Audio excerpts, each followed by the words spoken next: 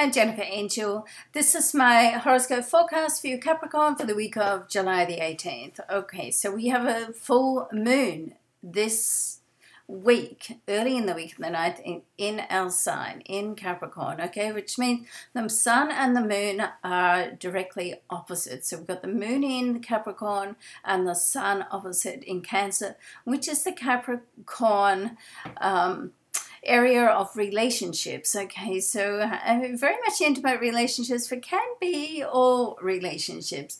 Now we've got Mars sitting in our area of friendship, so it's not unrealistic to think that we could meet somebody at the moment that we have a good chemistry with, as well as the potential to be have a strong friendship. And let's face it, the best relationships are full of love, lust, and friendship. Okay, so yes, I'm blushing a little bit there, but yeah, that's true. I'm sure you'll agree with that.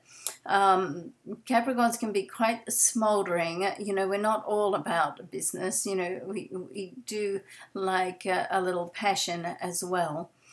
Now, we do still have the influence of the square between the sun and Uranus, so this is around our home and family area and a relationship that we have with somebody close. So there's almost a little bit of a conflict going on there, but what it can do, but coupled with the full moon, is it really helps us gain clarity of a situation or person in our life, and how for us to feel better about perhaps a decision that we've made or a decision that we're going to make. Okay, the full moon allows us, or helps us, or the energy of it helps us to put the things behind us that are no longer working.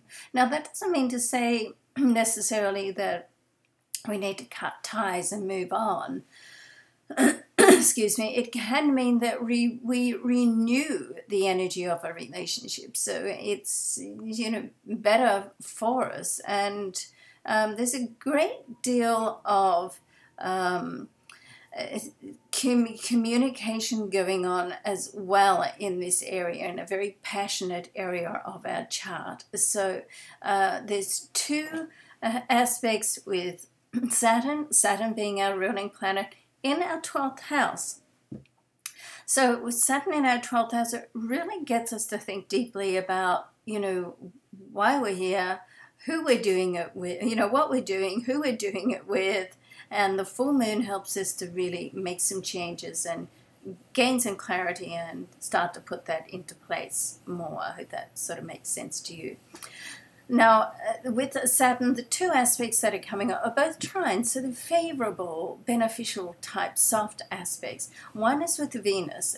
Let's not forget, Venus is the planet of love and money. It's sitting in our 8th house, so it sort of is love, lust, passion, and money, okay? So it can go either way. It can be to do with partnerships that are going to be beneficial to us financially, or it can be to do with a love relationship.